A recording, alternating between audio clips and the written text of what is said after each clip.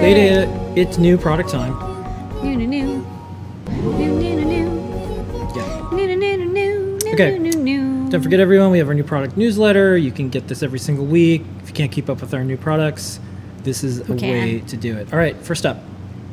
Okay, we got a whole shipment of stuff from Pomeroni, which is great. They've released a couple products in the last few months, and now we have them. This is the Pico Hat Hacker. It's a little add-on for your Raspberry Pi that kind of just doubles the GPIO. And what's nice is that you can solder this in directly into the pins, and then you can have like an extension. So it's good for if you're making your own custom hats or hacking something, and you just want to have a duplicate output. So it goes with your Pi 0, Pi A+, B+, etc. Okay, next up.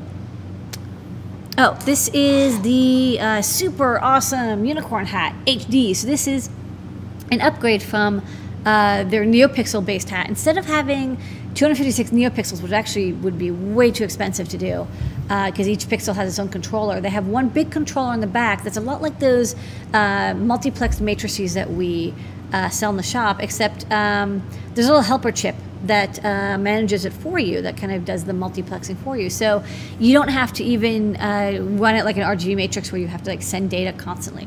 And I got the demo here. So you can see the back, it has all the driver chips. And it comes with a little diffuser. And it's all assembled, so you just plug it right in.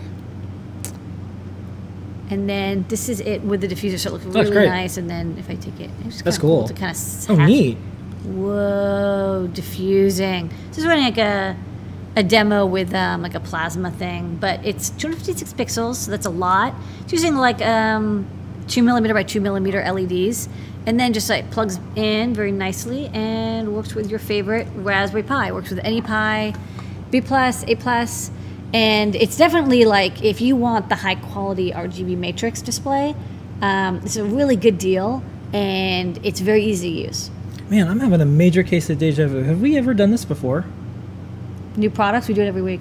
Was there a product that was like this? Dude, we have like 8,000 products like this. Are you kidding? All we have is like I told you the story that a dream I had. So a friend at the company sent the Cassini probe stuff, like it's going to crash into Saturn, and I had a dream I was a space probe, but I was AI and I became self-aware, and I told Earth I didn't want to crash and die into the planet, and I saw my sensors saw images like that. Oh really? And I was trying to And this is like the when you lift it up. Yeah. Yeah, sorry everybody, I had a little bit of a weird moment. But yeah, I was trying to send the sensor information before I woke up too. I thought my phone could get it. Yeah. Super weird dream. This is also a common plasma demo that we run on. I mean, also you could be having deja vu from your previous life as a Cassini probe.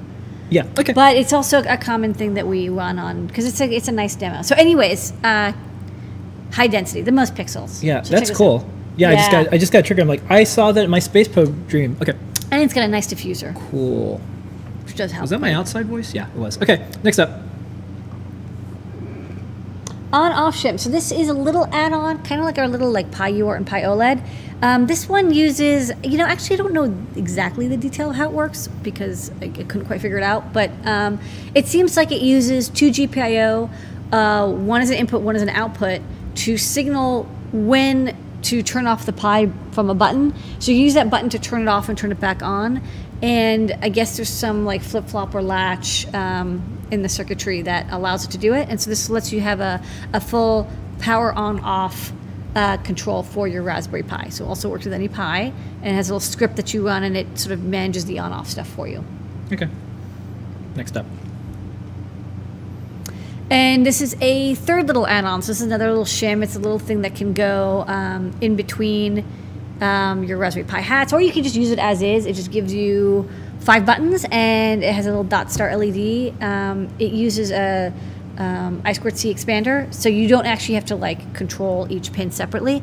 It'll go through this expander, so it's, it manages your pull-ups for you and everything. And I've got assembled versions of all these as well if you want to. They're not as glowy.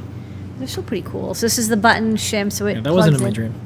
This that button, was. yeah. Sorry. It's all right. Maybe you foresaw that foretelling. So yeah, this can plug in like this, and you get some buttons. Hold on, let me focus in.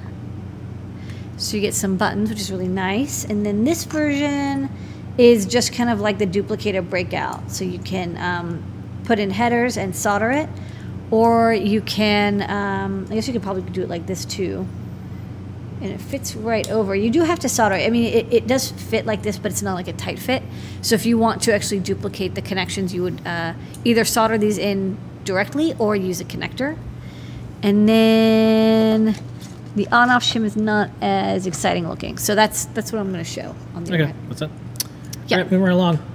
This is a Pi Day. So this is the AIY kit. So this was a Google, it's like audio assistant AI it yourself kit that was given out the latest Magpie, not this one, but maybe the previous one was, we actually got one, the little box Magpie kit. And you can basically make your own Google Home Assistant, and it uses a Raspberry Pi 3. And so this kit, which we will be stocking soon, comes with everything you need except, I think, a Raspberry Pi. It comes with, like, you know, the button and the box, and you fold it together, and then if you want to unfold it. But it's kind of neat because it's kind of like you can just DIY your own assistant. So, wow, there you go. So it's got the voice stuff, big speaker, the voice hat control, and this button. So you can, even says instructions on it. So this is a kind of a fun project that you can, you know, use your Raspberry Pi 3 and then build a little home assistant with. Apparently it works quite well. There's these holes here for the microphones. So it does a little bit of directional control, and then the speaker is nice and big. It's kind of got that, like, a rustic look to it. So we will have this in the shop shortly. I don't know the exact date, but sign up if you'd like to pick one up. We will have them soon. Okay, there's more. We also have a pack. This is for a Hackster workshop with Microsoft. If you're in that workshop, you'll want this. If you're not, you can still pick it up, but it's not as useful. Next up. We squeezed in one more Raspberry Pi project from Pimeroni. This is the Octocam. Everything from Pimeroni is delightful. Look how delightful this is. It's a little octopus. Yeah, you want to show? I'll show on the overhead. It's actually easier to show on the overhead.